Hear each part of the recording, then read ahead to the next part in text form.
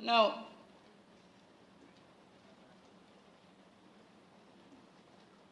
let's go back to why we are negotiating and not why we are in the battlefield. That is because the Moro Islamic Liberation Front, Track 1 in the report, has decided that the best way to solve the Bangsamoro problem is a negotiated political settlement, not in the battlefield.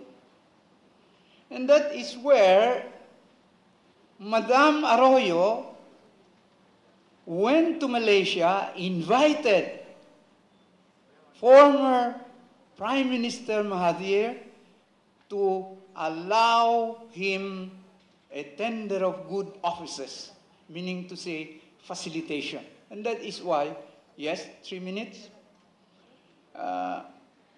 Malaysia is involved in this peace process. I would like to say that in the end,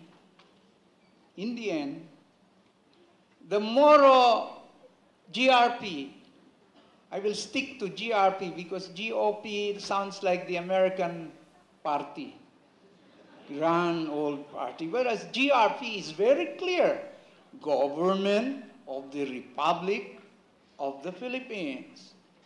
Now, the issue really is how to balance the right to self-determination and the exercise of sovereignty. Now, it took me a while to bring you to this point. In short, the solution to this problem is political, not military. Otherwise, mag-ubusan tayo ng lahi. Mag-ubusan tayo ng lahi because hindi kami dayuhan sa aming sariling lupa. Kayo, mga Pilipino, saan kayo nung kami lumaban sa mga dayuhan na tunay? Now, if we want to have a nation, then we have to share the sovereignty issue. The sovereignty that we earned from the Sultanate to where it is now must be recognized, whether it is in the Constitution or whether it is in a treaty relation. We will claim that from the Filipino people before we can say, we, the people. I am being very blunt because our culture and religion is not respected. When Abu Bakr was attacked, men in uniform brought lechon. Very, very humiliating.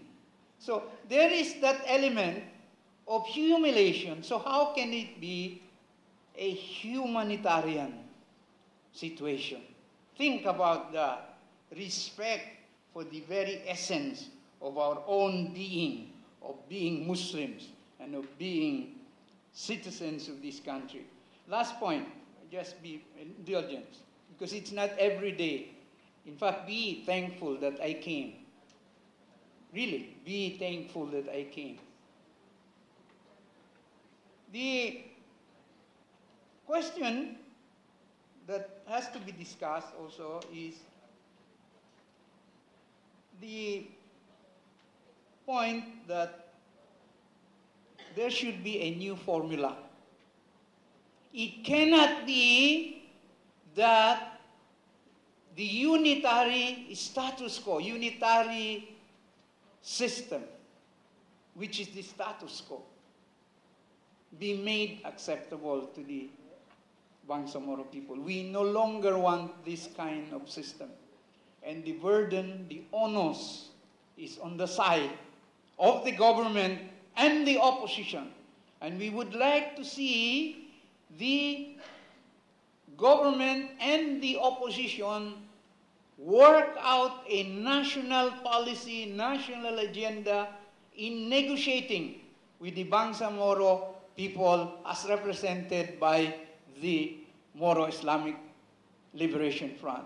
With respect to the MNLF, well, they have a standing 1996 agreement. Whether it is fully implemented or not, that is something else. I am sorry that the time is very limited, and I wish that the discussion were really round table rather than this kind of discussion. Thank you very much for listening to me. Thank you very much, Dr. Mastura.